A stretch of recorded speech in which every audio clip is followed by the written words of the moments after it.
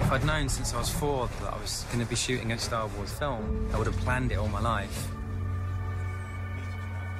This film, these characters, this story I grew up with. It's a whole world I've been thinking about for quite a long time.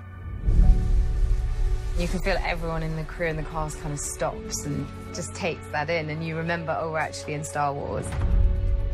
It's like the world's greatest toy set. It's a bit like being that kid again. The Star Wars figures. Stormtroopers over here, and then this happens, there's an explosion. It's been a lot of fun. It's the greatest job in the world. Rogue One takes place very close to Episode 4.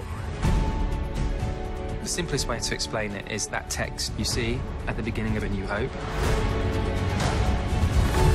That is essentially our movie. They call it the Death Star. Terrible weapon. But there's a way to defeat it. Jin's starting to put together a team. She wants to fight. We all do. How many do we need? It is an ensemble movie, but at the heart of it is a strong woman. The time to fight is now. Every day they grow stronger. All these characters are real heroes that are willing to risk everything. Light the place up and make 10 men feel like 100.